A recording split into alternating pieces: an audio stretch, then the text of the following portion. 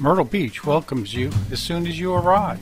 It's a friendly place to visit and a great place to live.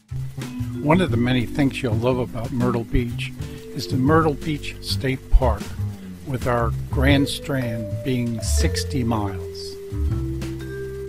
If you are a dog lover, our beaches have a place for you and your dog. If not, we have many large beaches that will be just for you. One of the must-see places when you visit Myrtle Beach is Brook Green Gardens. The statues there are magnificent. When you go to Brook Green Gardens, you'll find the flowers there to be just as breathtaking as the statues. While walking through Brook Green Gardens and admiring the many statues and beautiful flowers, you'll find the paths actually make it the most magnificent of days. So I hope you really enjoy it.